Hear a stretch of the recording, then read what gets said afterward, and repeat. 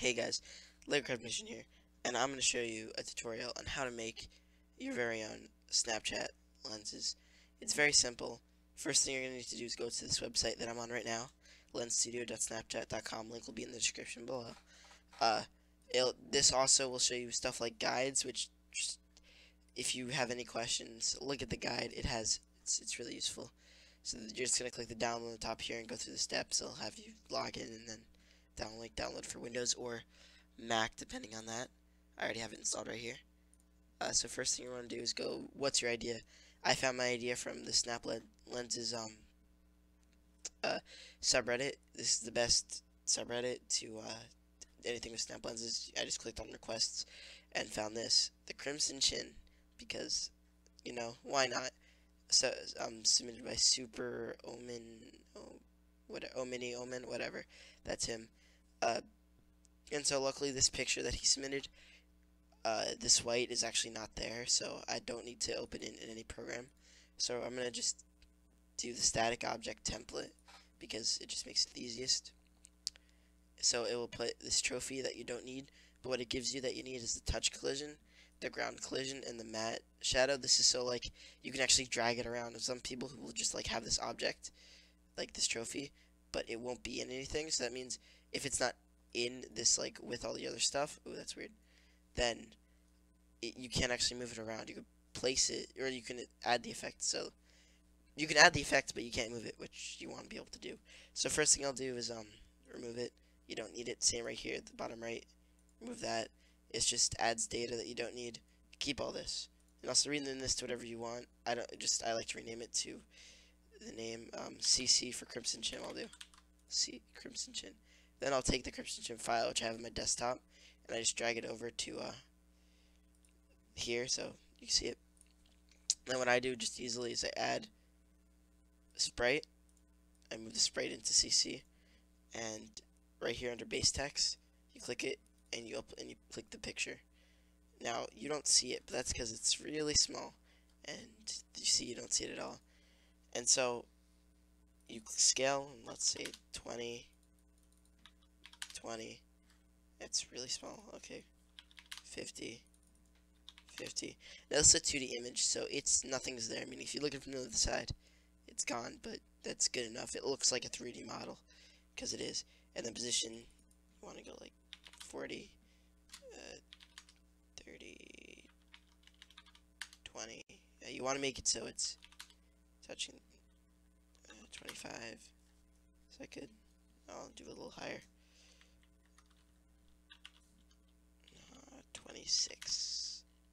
So touching, yeah, that's, I just realized it's probably 25 because that's half of 50 and I made it 50. Because, you know, I'm just smart like that. Okay. So now this is the Crimson Chin, and that's a preview. You can pair with your device, and so if I scan that code, which I'm going to do, I don't know if you can do it, but I mean, it doesn't really matter. If you do it, if I scan the code on my phone, it will actually pair with my phone, and I'll get to see a preview of it on my phone. Now, I can't show you that because don't really have a camera recording this, but okay, just want to pair it so it pairs with my phone. It won't pair with your guys' phones who are doing the video. So yes, the pairing device. I could send this to my phone, but I know this will work. And then you go to project info, and it's the name of it is the Crimson Chin. I don't remember how to spell that.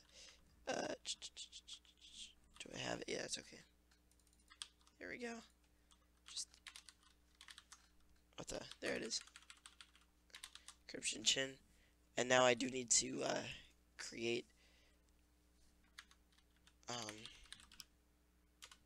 I need to actually make an icon for it. And so the way I'm going to do that, actually, do I even need, no, can I just, let me see if I can choose the Crimson Chin. I have other stuff.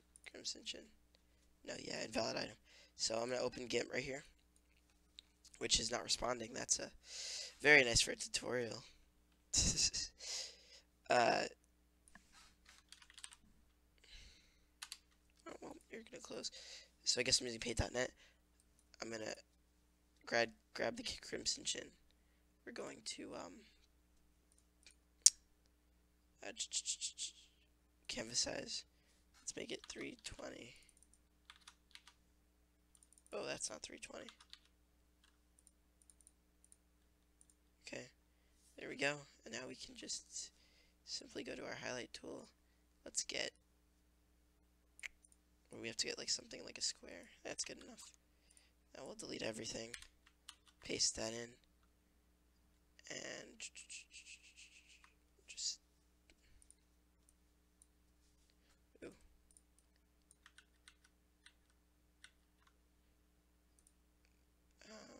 How do I, there we go. Let's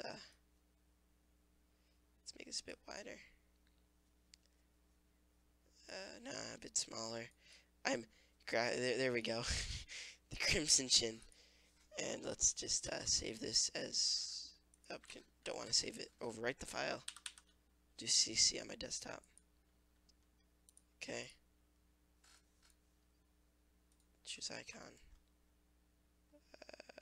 Where's CC? There it is. There we go. Apply. So now we have the project info. And all you have to do, hint, there's no hint, that's it.